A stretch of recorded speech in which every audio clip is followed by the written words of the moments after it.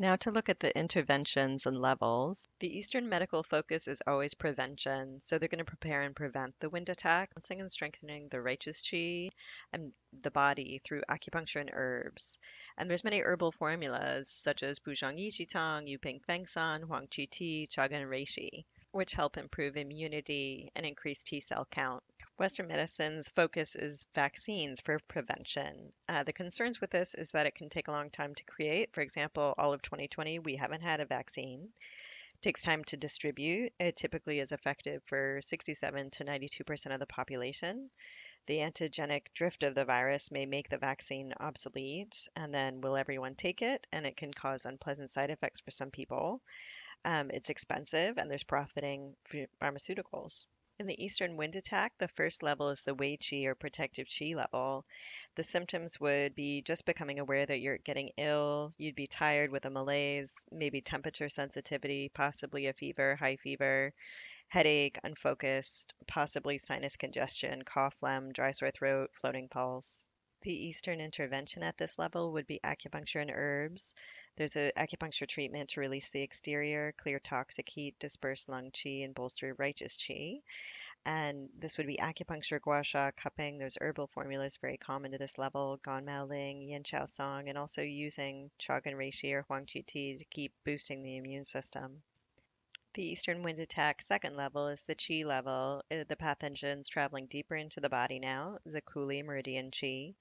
Symptoms are becoming also more extreme, so chills and fever, high fever, extreme fatigue, body aches, headache, unfocused, possibly sinus congestion, dry sore throat, thirst, nausea, no appetite, poor digestion, bloating. And the Eastern intervention at the second level is acupuncture and herbs, treatments to clear the toxic heat, stagnation at qi level, improve righteous qi, using acupuncture, gua sha, cupping, herbal formulas could be any one of Ren Shen Baidu-san, Ma Sheng Shigan Tang, Chai Ge Jie Tang, Da Sheng Lang Tang, Zhao Chai Hu Tang.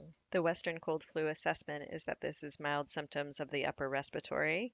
Generally, there's no true Western medical intervention at this point, so the advice is pretty much stay home, bed rest, hydration.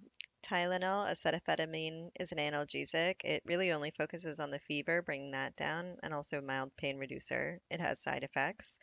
There's Advil, ibuprofen is an NSAID. It reduces fever, pain, and inflammation. There's also some side effects. There's over-the-counter medications, but these tend to mask symptoms. They're overly drying, cause deficiency, heat, delay recovery. The third level in Eastern medicine, the pathogen has now traveled into the lungs, the Yang level, nutritive level, heat in the lungs.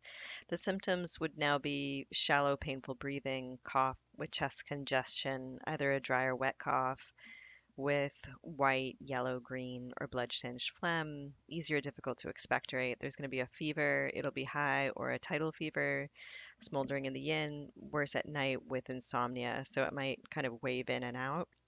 There's discomfort and restlessness, cyanotic lips. The third level's Eastern intervention is acupuncture and herbs. Acupuncture improves breathing, resolves toxic heat in the lungs.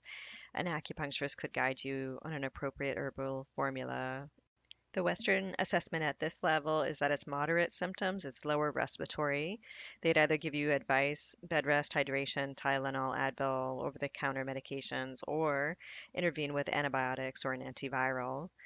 You would probably still be at home treating all of this.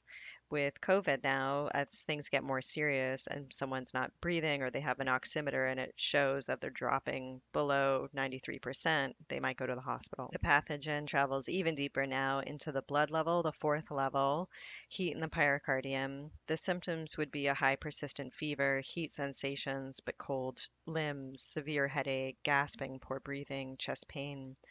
Cyanotic blue lips again show the poor oxygenation of the blood, restless, irritable, fatigue. They're fragile, they're becoming delirious, they might go into a coma and they might die. Eastern intervention at this level is basically integrative emergency with Western medicine.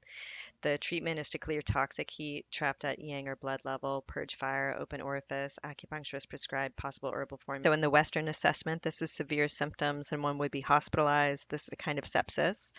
The intervention would be emergency hospitalization, medicines, antibiotics, antiviral, depending on the infection. There would be a ventilator, possibly sedative medications, intravenous drip, monitoring vitals, a pretty expensive medical bill at the end, and generally disapproves of integrative care in-house. In conclusion, with Eastern medicine, intervention happens before one is ill, prevention goes beyond vaccines.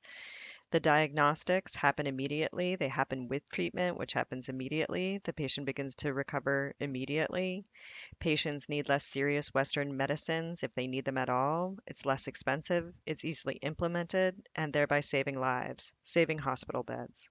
With Western medicine, the diagnostic process takes days and it delays treatment. If there's no vaccine, there's only late stage interventions.